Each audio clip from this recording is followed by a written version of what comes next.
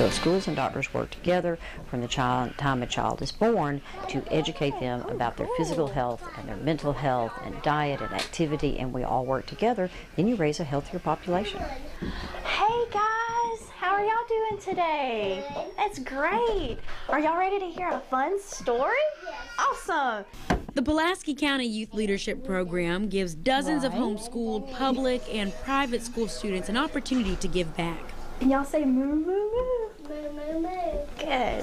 Jana Brown teaches kids at Middle Georgia Pediatric Association a lesson she learned at their age.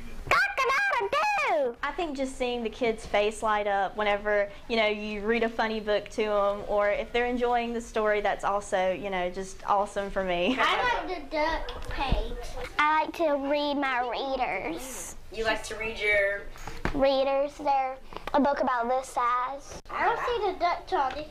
We have to instill the values in them before they even go to pre-K. Hi.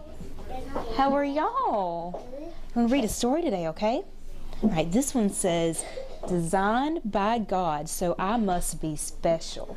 And that's the one, those two are the babies. Right, those are the babies. Hawkinsville High School senior Solandy Brown wants to be a teacher. So I could feel the many tender feelings that Brown believes reading to kids like 2-year-old Trip Moore pretty pictures and 5-year-old Caleb Howard creates a purpose for young adults in the community. It's helping teens, have an active voice and have a part in our community, which is so important to me. They have donated up to 323 books. Pediatrician Sandra Kopax gives children the book to take home after their visit. Or when my little dog jumps up into my lap. We try to encourage it as part of their well child check.